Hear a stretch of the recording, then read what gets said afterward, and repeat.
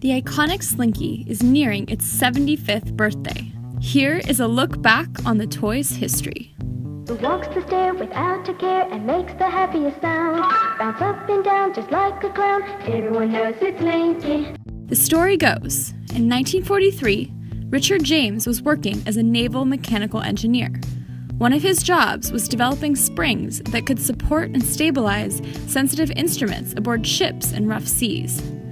James accidentally knocked one of the springs from a shelf and watched as the coil of wire tumbled off the shelf, stepping onto a stack of books, then to the tabletop, finally landing on the floor.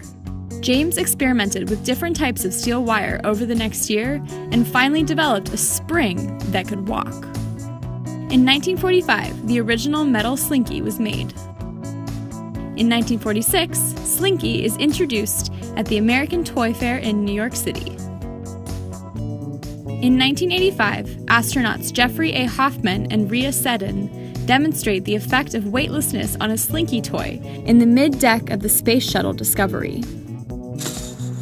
That's incredible! It's gonna be some kind of a record! The toy was named one of the 100 most memorable and creative toys of the 20th century. In 2000, the Slinky was inducted into the Toy Hall of Fame.